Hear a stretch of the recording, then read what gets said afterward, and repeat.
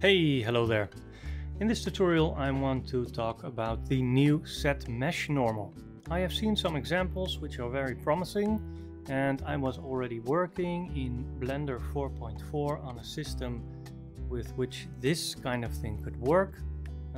But now with the set mesh normal it becomes a lot easier and faster to do. So this is what I'm going to make today.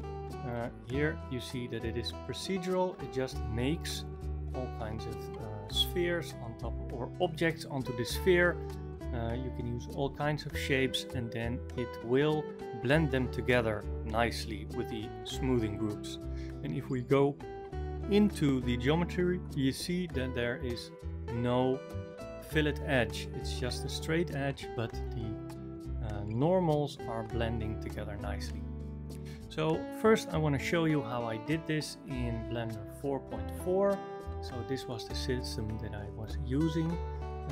If we go into this object, this is the object that I'm projecting. It has a straight edge, no fillet, but the smoothing makes it look like it's smooth.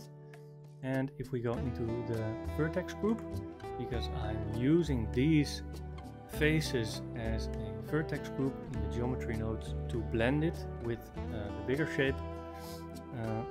This is a system that you need in 4.4, which you don't need in 4.5 anymore. So if we take this object and I'm hiding it and go into this geometry node setup, here you see that the objects are blending. They're blending quite sharp. If I go into material, you see that I can also pull the material or the object away, and then it's still blending. And that is because I'm using the position, I'm setting the position by this vertex group that I have had here from this object.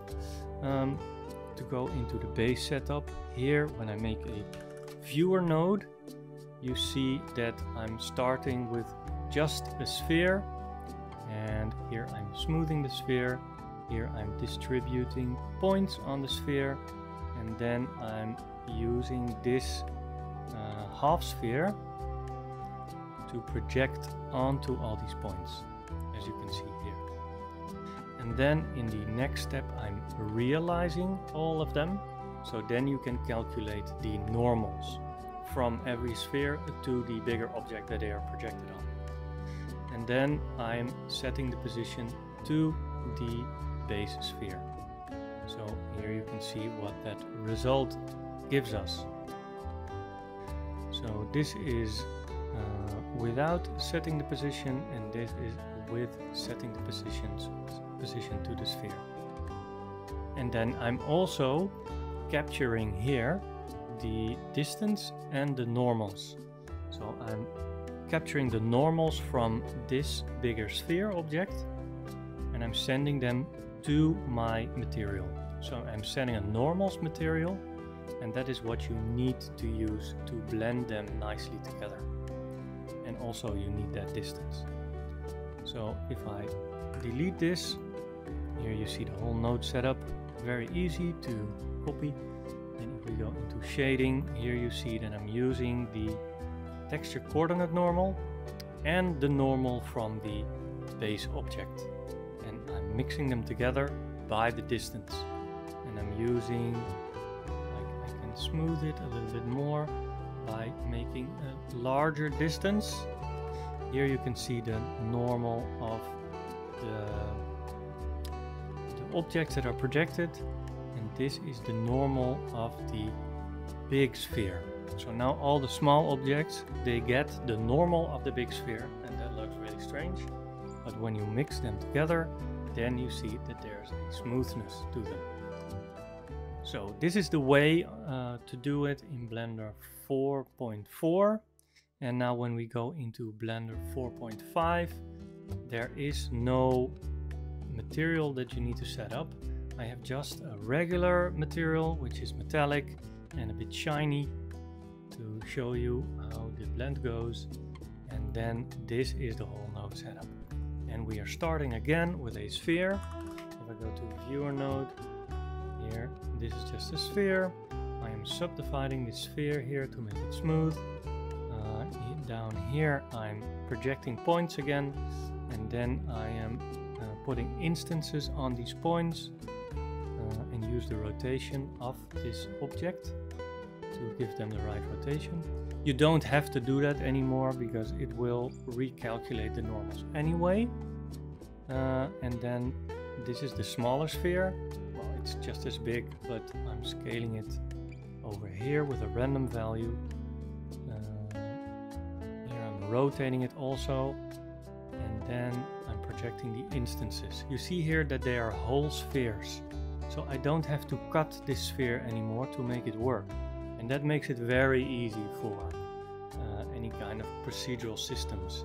So when you change the orientation of all the spheres and the sizes, then you get this effect still working well. So if I join them together, then you see that they are still whole spheres, and when I go out of ghost mode, you see they are blended together very nicely. Now you do see that when two objects come close together, you get a little bit of artifact, but you can just give these objects more distance so they won't touch as quickly as before. And then what I'm doing here, I'm giving them all a different scale, so they all have different sizes, and here you have the actual nodes that you need to set the normal. So the mesh is coming in, I'm taking the proximity and then the distance, which I'm plugging into a map range. Then I'm taking the sample nearest normal, so I'm sample nearest surface, and I'm taking the vector normal, which I'm mixing with the regular normal. So I mix the normal of one object with the normal of the other object, and I'm doing that twice. So I have the same node here and here. So first I'm doing it on the big sphere, and then I'm doing it on the realized instances. When you don't realize them, when I mute this, you see it doesn't work anymore. At least on the instances, because you need to realize the geometry to reset these normals. So if I use then here and here, set mesh normal, the new node in 4.5, and I mute it, you see that now I have the blend on the smaller objects, and when I reverse it, I have the blend on the bigger object. And when I use them together, you get a nice blend from one to the other. And then these values, I can set the width and also the sharpness of the blend. Now it does start to look a little bit strange, and that is because these values are then different. You want to keep these values the same if you do a blend from one to another, and then it will look correct. So this is the whole setup, very easy, very quickly to make, and this is within the node group. You can use this node in your own project if you want to reset the normals.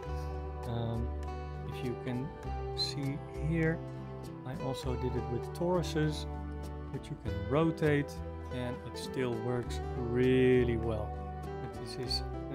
This thing has a lot of solutions, a lot of ways that you can use it, and you can get these node setups on Blender Market for a very cheap price if you don't want to build it yourself, but it's very clear here how to make it yourself. So I hope this is very useful for you, and I hope to see you in the next one.